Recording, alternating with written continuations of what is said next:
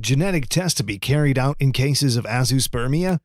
Azoospermia patients are advised to do genetic tests to find out the reason for their azoospermia. Two basic tests are carried out. Karyotype checks the chromosome to make sure everything is in order. Azoospermia Factors, or AZ test, checks mutation on chromosome Y. It is very important to know that many genetic disorders are involved in azoospermia, but we don't have genetic tests available yet in the lab. In addition, many genetic mutations are not known yet. Many of these genetic disorders can be specific to your family.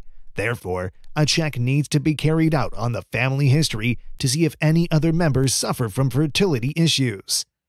What does it mean to have genetic problems? Genetic problems cannot be cured or fixed. It is also important to know that genetic issues do not help in choosing the treatment. In cases of genetic issues, azoospermia patients are advised to do surgery for sperm extraction. Taking Prolistem in cases like these can increase the success rate. Bear in mind that the effect of Prolistem will be temporary with patients with genetic disorders. Learn more about Prolistem by visiting our website, www.prolistem.com.